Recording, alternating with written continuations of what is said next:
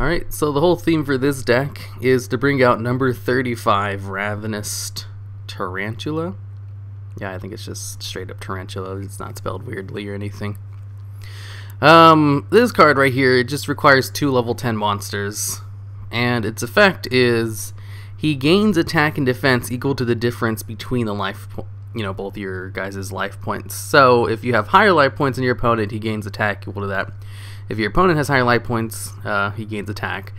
The interesting thing about him is that he gains the attack no matter whose life points are higher, just as long as there's a difference between them.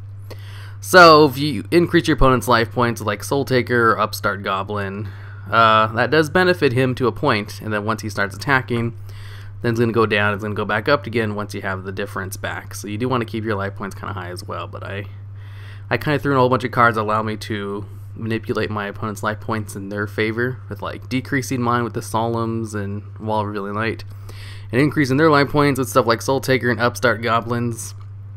But it was mainly just a rank 10 spam deck.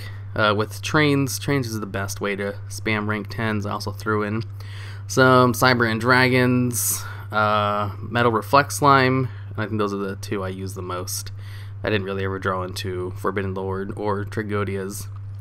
It was mainly just the Trains though. The Trains are really good at getting them out. I was able to get out the Tarantula quite a few times, and his effect, the cool thing about his effect is that the attack and defense increase applies to all your face-up monsters. So if you have a whole bunch of other cards out on your side of the field, that just makes his effect even better. So if you have like 3,000 more life points than your opponent, all your monsters will gain 3,000 attack. He has like he probably has like the biggest potential for giving your monsters an attack increase. Plus, he can destroy he can detach XYZ material to destroy all your opponent's monsters with an attack less than or equal to this card. So there is incentive to have a huge life point difference as soon as he comes out. That way you can just pop out your opponent's entire field, and then he just keeps gaining life points, attack points, as your opponent loses life points as you attack him. So he can get up to some really high numbers, him and the rest of your cards. It's